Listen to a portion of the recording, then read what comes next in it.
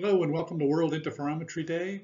My name is Peter de Groot and my lecture today has the provocative title, Does Interferometry Work? Now, of course it does, but interferometry has some interesting challenges and some fundamental issues when it comes to measuring surface topography, and I'd like to share some of these, some of the ongoing research which is occurring right now in the field of interferometry for surface topography measurement.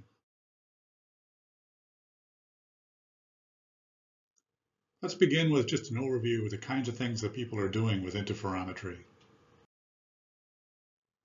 Interferometers have been around for a long time. You can see on the right-hand side here a light box and a couple of optical flats and some interference fringes, sometimes called light bands.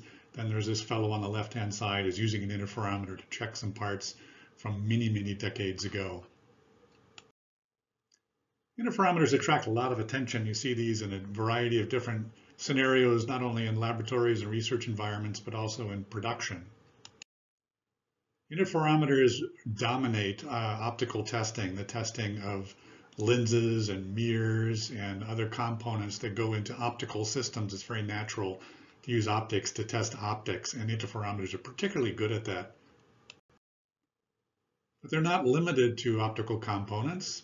Interferometers have been built into microscopes using a variety of techniques: phase shifting interferometry, coherent scanning interferometry, and these techniques allow us to measure surface characteristics that are important to a variety of production applications as well as to research and development. The range of applications for interferometers is constantly increasing. It's now common to measure these very complicated shapes that don't look at all like lenses and mirrors. These are automotive components, and this can be done with interference microscopy as well as laser photointerferometry and other techniques. They're exciting new applications. Mixed reality is a really cool one that I like to get involved with in trying to test these new digital immersive displays that are being created using a variety of very complex optical designs and materials. It's really cool stuff. Although there are all these great applications, there still are skeptics. The results don't always meet expectations. You can have a very nice picture of this topography by interferometry on the left-hand side, showing a wealth of surface detail, but the reality is that the instrument response is falling off with lateral spatial frequency, meaning that closer together that features are, the smaller their relative height appears to be. And that variation can sometimes be disturbing for someone who wants to have a traceable measurement and is not used to an optical instrument and this transfer function characteristic. It's also the case that unexpected things can happen with interferometry, which kind of erode a person's confidence in the accuracy of the measurement. Here, for example, are surface topography features, about 100 nanometers tall, two rectangular features, and if you measure these things with interferometry, there's a good chance you're going to end up with something like this, where you have, these are sometimes called bat wings, you have these overshoots on either side, and we understand why this happens, and you can make adjustments in the way the measurements are performed, so this is not so prevalent. But nonetheless, it's something which can cause someone to take pause.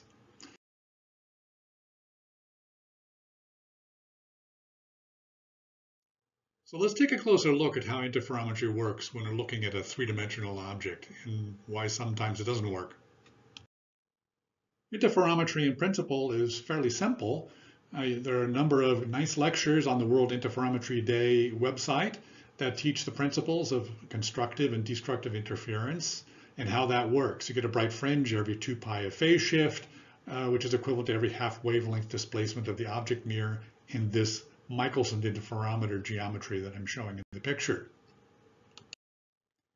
Using this principle, you'd think we'd be able to measure surface topography, and in fact you can, and there's lots of evidence for that. If you have two optical components that are in close contact, and you look at the interference fringes, you can relate that to surface height variations. Every fringe is half a wavelength of surface height variation, and that can allow you to even visually get an impression of what the difference in surface form is between these two components. So let's consider this surface topography and this whole problem of measuring the topography using interferometry. Is it really as simple as I just described? Well, here's the topography. And we want to measure this thing by shining some light on it. And when we shine light on it, what we find is there's a lot of scattered light. There's light going everywhere, and you can see these different diffracted beams going off from different directions. So can we really do interferometry on this type of a scattered light pattern? Will it work? It's really not so obvious. Is that we need to think about surface measuring interferometers as 3D imaging systems. They're not really just Michelson interferometers. They're quite different in that you have to take into account the imaging properties. So let's take a look at an imaging instrument, a conventional imaging instrument, not a 3D topography instrument. You got some source light, comes down to an object, the light is diffracted, it passes through the optical system, it goes to a detector, and you record all of that information and you provide an image, a nice digital image here. Now the light which is diffracted from this object, you can figure this out, and let's assume that the object has no topography, it only has a variation in intensity. Then you get for a sinusoidal reflectivity pattern, you only get 3 diffraction orders, the +1, the -1, and the 0th order, sometimes called the DC. So fairly simple. You're only going to get these 3 rays diffracting off of this type of an object. In an optical system, there are various apertures, and that results in transfer functions, optical filtering. And the optical filtering is caused by this aperture here that I've highlighted, and it's going to block some of the high frequencies. And in an ordinary interference microscope, which has an extended light source, you can do the calculation. You find out that the response will gradually decline. So this is the picture that I showed earlier on, where you have this decline in response of the instrument as a function of spatial frequency. This is fundamental to imaging systems, even when they're not measuring surface topography. Now, a topography instrument is a little bit more complicated, although it has a lot of the same features.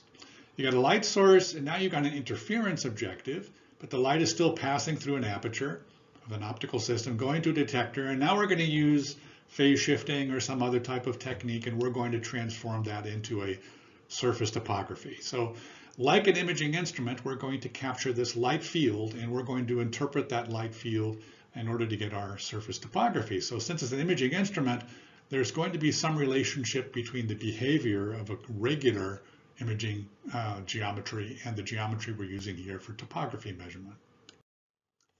The big difference is that even if you have a simple sinusoidal height object, you've got all kinds of diffraction orders coming off of this surface, off of this object. That's really kind of the fundamental difference. You don't have just the plus and -1 diffraction order plus DC.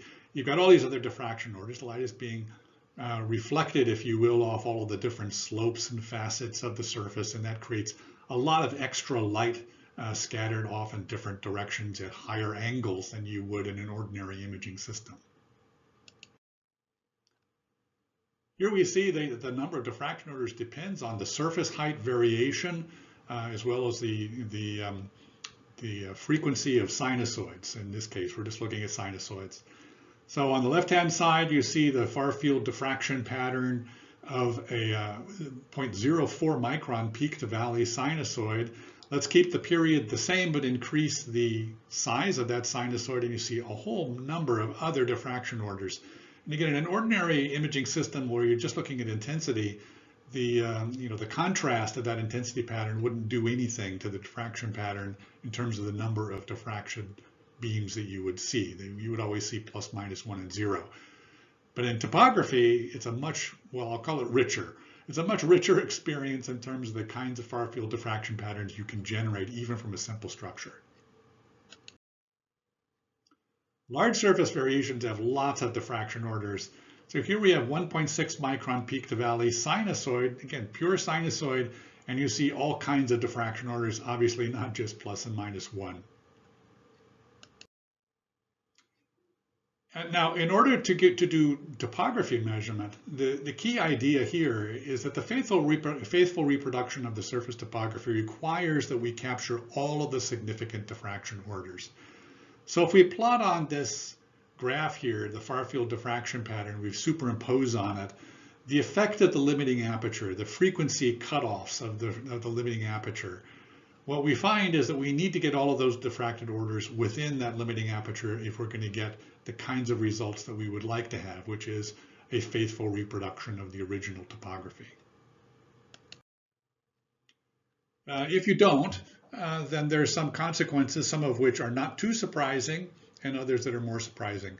The first result is that you have a reduction in surface height measurement response when surface features come very close together. So that's kind of familiar in that you expect that as you approach the Rayleigh limit or the Sparrow limit of lateral resolution, that your instrument response will decline.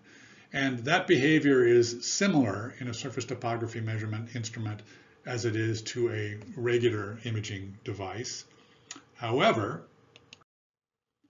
what's not so much the same is you can also get measurement errors, and that has to do with the fact that there's so many more diffracted light orders in an imaging instrument with surface topography, three-dimensional surface topography, than there are in an instrument that is just measuring an intensity pattern. So if you attenuate just some of those higher orders, what happens is you cannot faithfully reproduce, you cannot produce with perfect fidelity, let's say, the topography of the original object. Some of the topography results will be lost. And so you end up with a measurement error. So here we have a 320 nanometer peak valley surface structure. It's a pure sinusoid, but after we try to measure it with monochromatic phase shifting interferometry, we end up with 18 nanometers peak valley of error. And this is caused by this phenomenon of optical filtering of the higher diffracted orders. So for the most accurate optical topography results, we can derive from these observations a couple of rules. So the first rule is that the apertures must be large enough to capture all of the diffracted beams. So what does that mean in practice? That really means that you'd have to have a large numerical aperture for your objective if it's a microscope. And that might mean that you need to move to a higher magnification to look at a surface structure because of the surface slopes that are present in that structure, not just the surface detail, but simply the fact that you have large surface slopes. You might generate a lot of these diffracted orders that need to be captured within the aperture limits of the instrument. So that's a kind of a rule, and that means that you have to pay attention to your numerical apertures on your optical instrument. If it's a microscope, again, you might move to a larger aperture microscope objective. If it's a laser Fizeau interferometer, you might want to adjust your magnification accordingly so that you can capture all of that image detail. Now, what if the surface is not continuous? What if there's a sharp edge, like those rectangular features I showed earlier?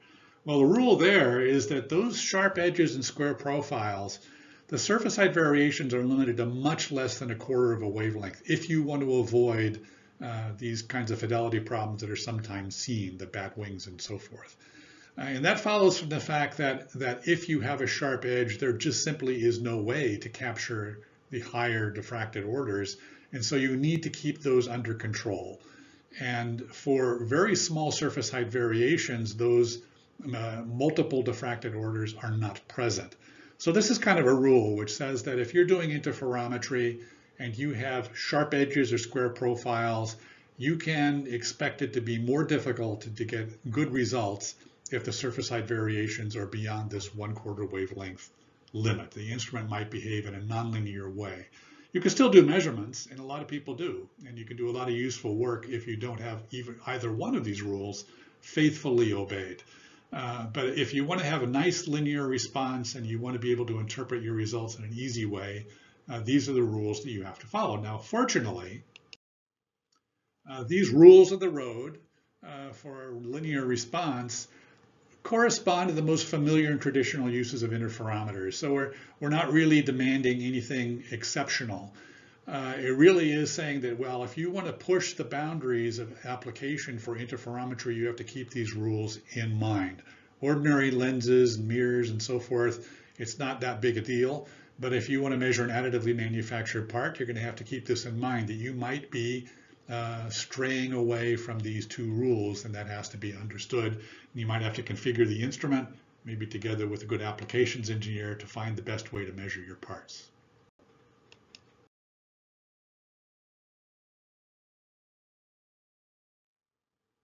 Given the desire to expand the range of applications for interferometry and surface topography measurement, and some of the considerations that I just outlined about the limitations of interferometers, there's a lot of active research. It's very interesting research into exactly how interferometry works when you're measuring surface form and texture. The traditional approach to looking at imaging systems, including interferometers that use imaging optics, is Fourier optics. And you can use a lot of Fourier optics methods to understand the foundations of interferometry. Traditional Fourier optics models can be quite useful. There's some simulators that are available that you could even download from zygo.com or from my page on researchgate.com that show you how these work. And you can get a better idea of under what conditions you might need to use different numerical apertures and so forth. So these things are quite useful. However, they're not really the whole story. Microscope imaging in particular is a 3D problem.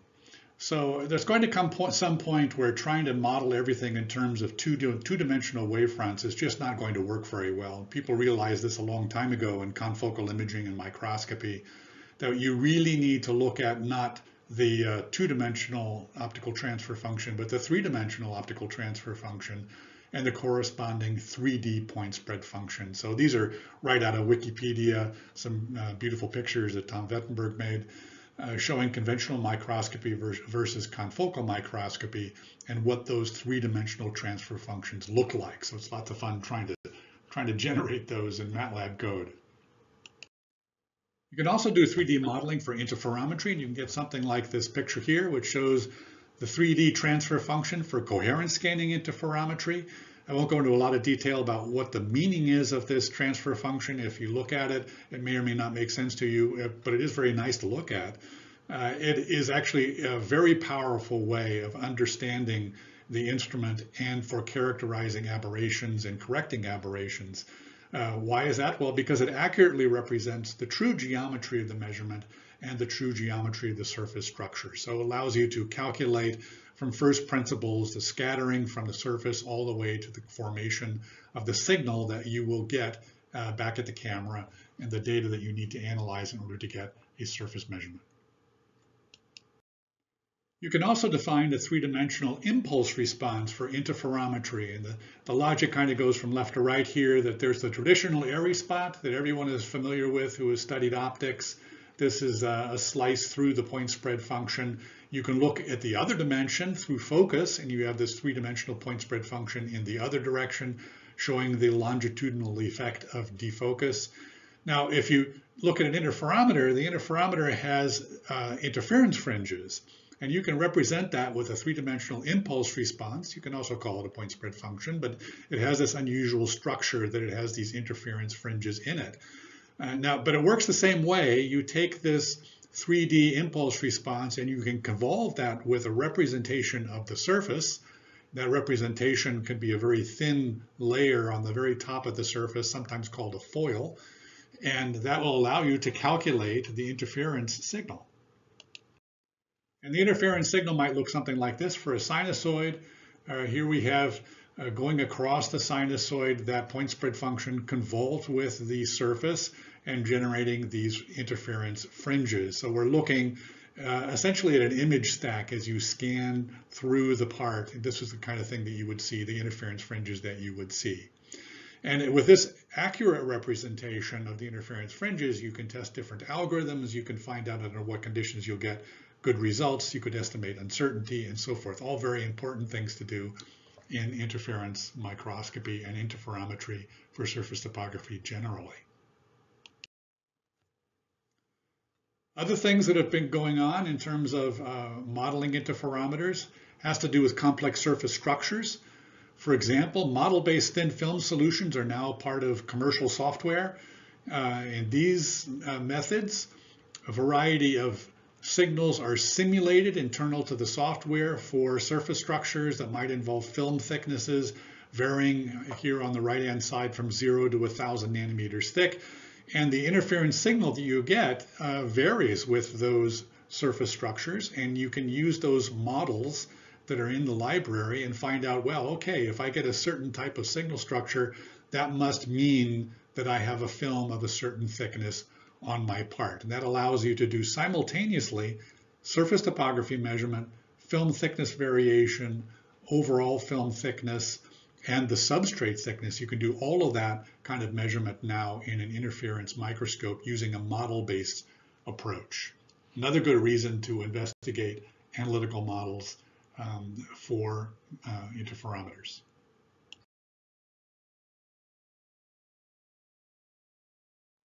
So what comes next? What's the next step in our adventure in interferometry? Well, there's a lot to think about. There are a lot of mathematical tools that are becoming available, a lot of models of interferometers that are being applied like never before. The computing power is increasing. And again, probably more importantly, the range of application and the expectations of interferometers for surface topography, this is constantly increasing. So this is a challenge which we welcome because we like to do research and development in this area.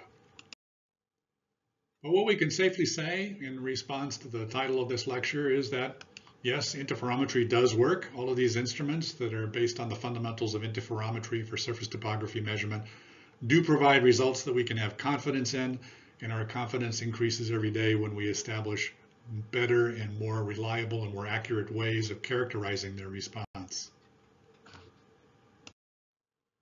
With that, I'd just like to say thank you on behalf of World Interferometry Day and all the folks here at Zygo and around the world who are working in interferometry and who love interference fringes. Cheers, see you later.